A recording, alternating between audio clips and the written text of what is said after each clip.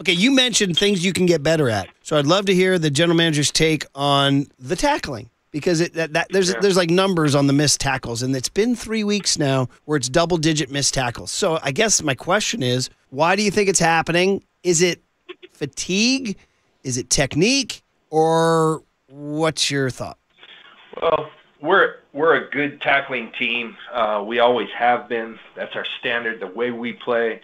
Now, having said that, we will miss some tackles because we don't what we call sit in a chair. We come at people, and we play aggressively, but we always play intelligently and to our help and to our leverage. And I think the last 3 weeks we've gotten a little out of whack in terms of that. And it's late in the year, so I think league-wide tackling probably suffers this time of year. We've never really succumbed to that. We certainly did the other day.